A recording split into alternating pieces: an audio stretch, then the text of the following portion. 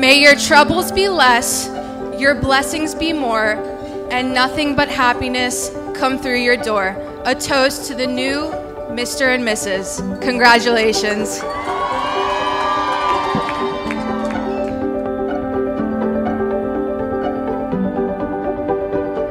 Upon receiving the note, my wife writes, "Our day is finally here.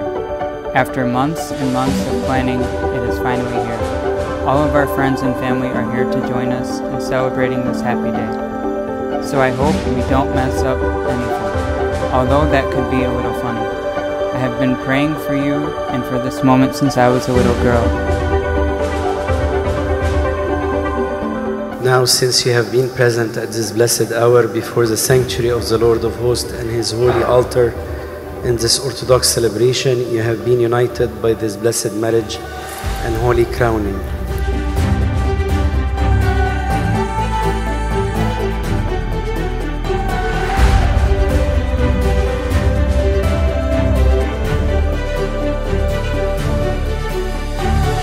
I love you, and I'm so thankful and blessed to have this unity with you for the rest of my life. I remember when I first saw you, I thought to myself, wow, she's beautiful.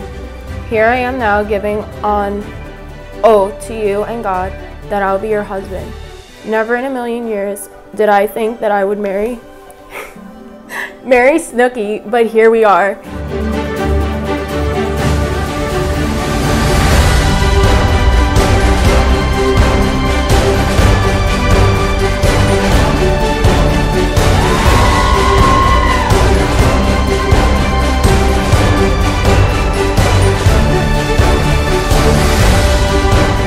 Over the past years, you have grown to be my best friend, the first and last person I think about as the sun rises and sets. You have always reminded me about God's love and timing when days get tough. My blessed son Botros, today you are responsible for her instead of her parents. You have both been crowned with the heavenly crowning and the spiritual marriage. The grace of God has settled upon you when you accept what has been commanded of you.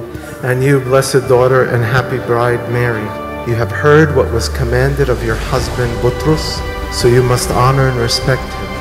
Do not disagree with him, but increase your obedience to him over what was commanded many times. For you now are alone with him, and he's responsible for you instead of your parents.